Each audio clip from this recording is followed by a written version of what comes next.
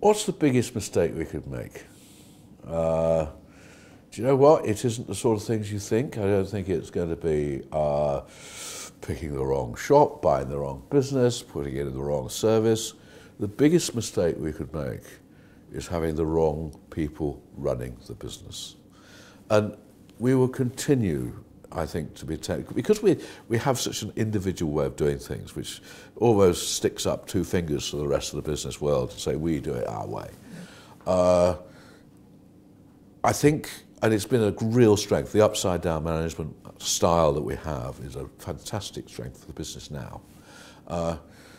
But the rest of the world is still tugging us back and saying, no, this is the way you do it. And it is very tempting to get someone from outside, and you've got to watch, we've seen this. If you get someone coming from outside who has too much authority without understanding our culture, they can screw it.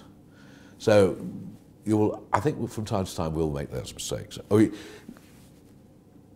Our recruitment is very subjective. I mean, we pick people on their personality. We don't do psychological tests. We don't bother with their CVs. We're not interested in their qualifications. So we're going to get that wrong. So that's probably the biggest mistake. But that's why one of the most important jobs that will continue to happen is, as well as picking the right personalities, we've got to have the courage to say goodbye to the people who don't fit in. Because I think one of the most important things that I hope I've learned from my forefathers, and I hope the future people of the business will put into practice, that actually we do want to make this business fun to work in. We want our people to enjoy it. We want their families to value the fact they've come to work for us. And that's rather counter the way most businesses organise things.